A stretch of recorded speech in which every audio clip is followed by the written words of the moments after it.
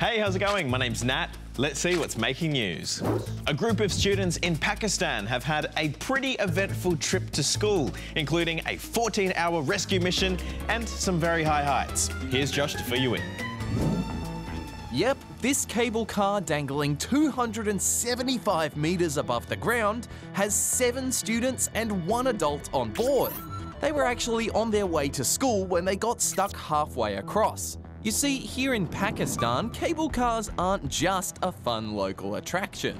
They're actually a common mode of transport because they make it easier to get from village to village when there are lots of big mountains involved. So what started as an average school day turned out to be anything but when one of the cables snapped. Cue dramatic rescue scene. Yep, locals and authorities quickly jumped into action. A military helicopter dropped off food and water and, most importantly, rescued 2 of the students. But then things got even more complicated when the chopper was deemed too dangerous in the wind to go back and get the others. So it was time to bring in the zip-lining experts, who used makeshift chairlifts to bring each and every one of them back to land safely. All up, the rescue took 14 hours. And I think it's safe to say these students will be looking forward to a normal school day once they've recovered. Prime Minister Anthony Albanese says he'll announce the date for the Indigenous Voice to Parliament referendum next week. The date's been hotly anticipated because it's when Australians will vote either yes or no to whether a voice should be added to our constitution. At the moment, people think it'll likely be held in mid-October, but the Prime Minister will let us know the exact date at an event in Adelaide next Wednesday. Now to a story that's all about shoveling coal. Here's Justina. Ready, set, go. Welcome to the Coal Shoveling Championship at the 2023 Mowra Coal and Country Festival, where, as the name suggests, competitors shovel coal against the clock to see who can fill their cart to 508 kilograms in the quickest time. And this is my first year doing coal shoveling and I've won and I've came second place. Me too. Oh, we actually did pretty well. Last year we did a bit worse. We were the only girls in it. And this year we had 2 other teams of girls and we actually beat them.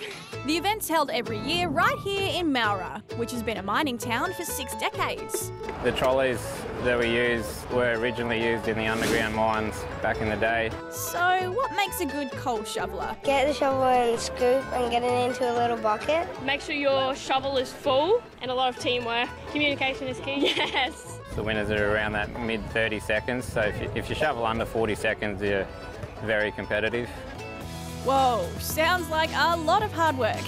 Yeah, sort of. Not really. Oh, well, it definitely looks like a lot of fun. Even if you don't win, it's all about like getting the whole community together to support, and small businesses, it's great for them. Oh, now it's time to wrap up the show with some stories about lucky finds. First up, to a spotless giraffe in the United States. That's right, this little fella was born just a few weeks ago without spots, which is very rare. The last known spotless giraffe was born in Japan way back in 1972, so it's thought to be the only one in the world at the moment. Zookeepers here at Bright Zoo in Tennessee hope all the attention can shine a light on giraffe conservation and have put out the call for name suggestions.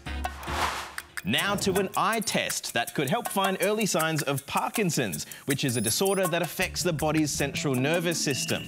The researchers behind it are using the same eye testing equipment you'd find at the optometrists, but they're training AI to detect changes in the eye's retina.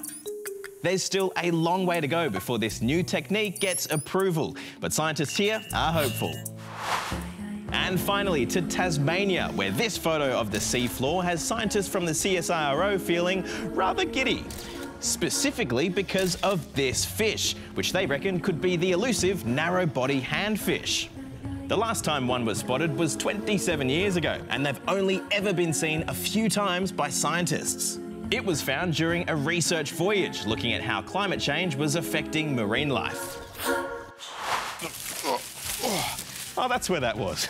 That's all from us today. We'll see you tomorrow. Bye.